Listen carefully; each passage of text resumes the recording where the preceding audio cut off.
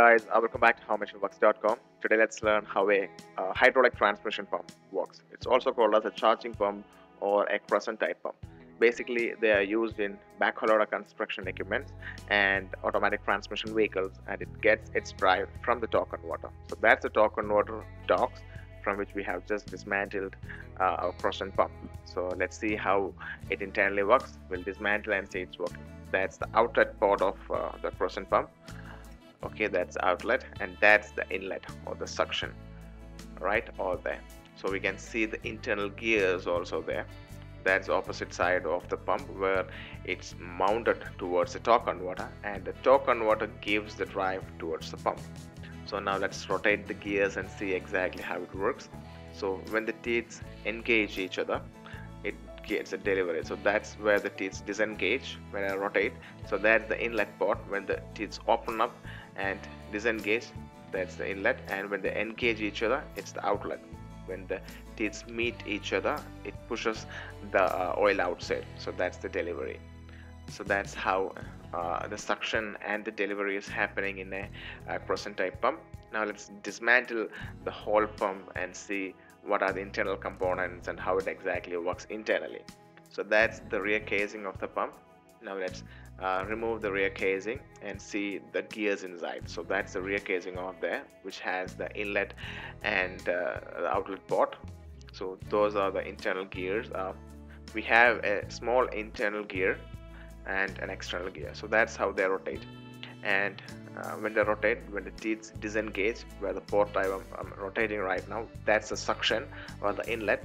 When they open up, a low pressure is created, and it's trapped between the crescent, and when the teeth engage each other, it creates a delivery.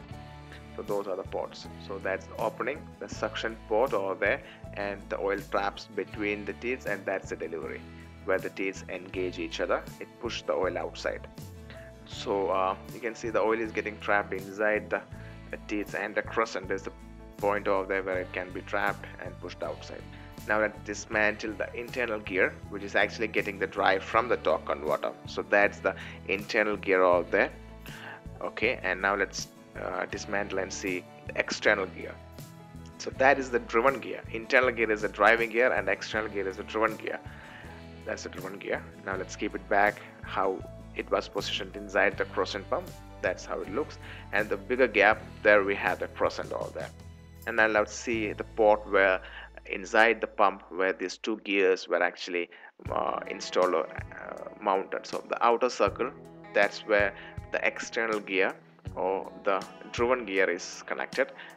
That one, that's the driven gear or the external gear, and the internal gear or the driving gear is at the center. That gets the drive. That's the crescent, which separates both the gears. So let's keep it back, the external gear, and now the internal gear is kept back. See, that's how they align each other, and I believe you understand it's working. So let's keep the rear casing where we have the suction and the delivery back, and install it back towards the torque converter so that you can get an idea how they get aligned. So that's how it looks like, and that's the point where we'll be putting back to torque converter docks. And when the torque converter rotates, that drive reaches the internal gear, which helps the pump to work. So let's keep it back like that. So that is exactly how it's been aligned on the machine. So I believe you understand it's working. Please click the subscribe button to get updates. Please click the like button, or do drop a comment to motivate our team, which will help us to upload more technical videos. Thanks for watching this video. Happy learning. Have a great day.